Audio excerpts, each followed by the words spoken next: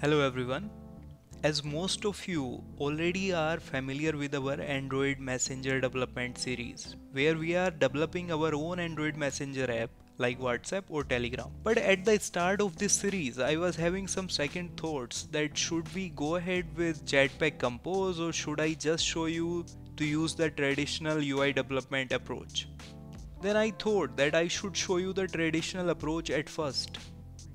But I was fighting with my mind in the mid that why we are using linear layout or relative layout, right? And I am sure that you have seen in my previous video where we was using ChatGPT to build the layouts for us. ChatGPT has a limited data as of now, data till 2021. But still ChatGPT is also able to develop Android UI using linear or relative layout. Because these things are little bit outdated now.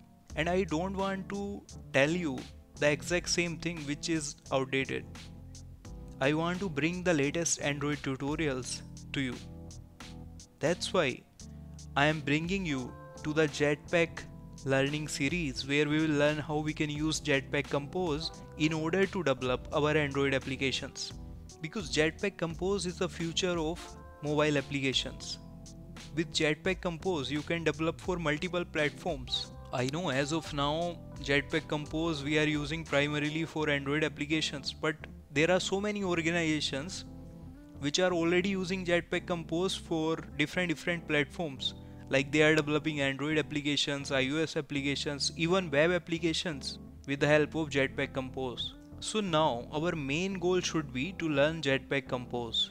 And then once we learn Jetpack Compose, then in order to use the Jetpack Compose, we will build multiple Android applications at native mobile bits. Then we will resume our all the applications which we are trying to build, like Messenger app, some music application. And there are so many other famous applications which we will try to rebuild using Jetpack Compose at native mobile bits.